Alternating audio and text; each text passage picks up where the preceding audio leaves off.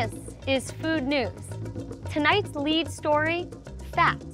By now, you've probably heard that some fats are good, while others are, well, not so good. But guess what?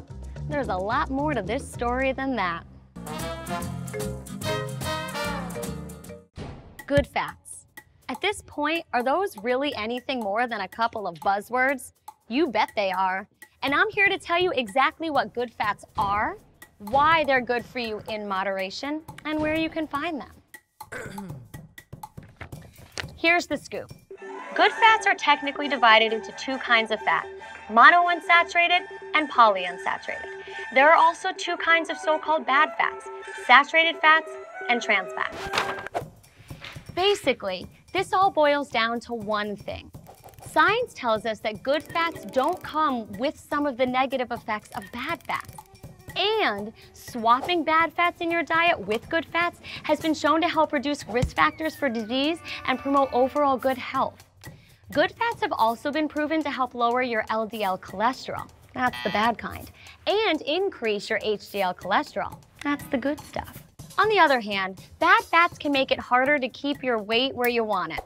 Avocados are virtually the only healthy fruit with good fats, monounsaturated and polyunsaturated. So you're getting both of the good fats in one simple, tasty, and versatile snack.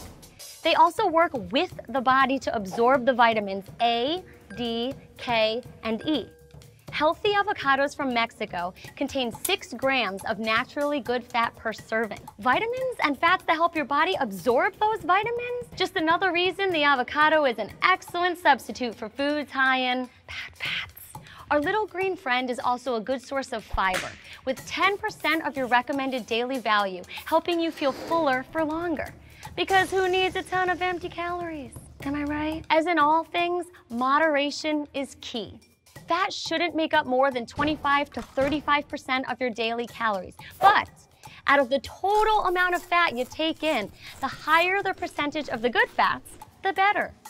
So thanks for tuning in to this edition of Food News.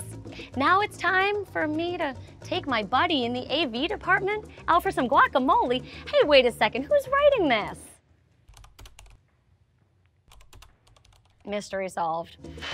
Avocados from Mexico.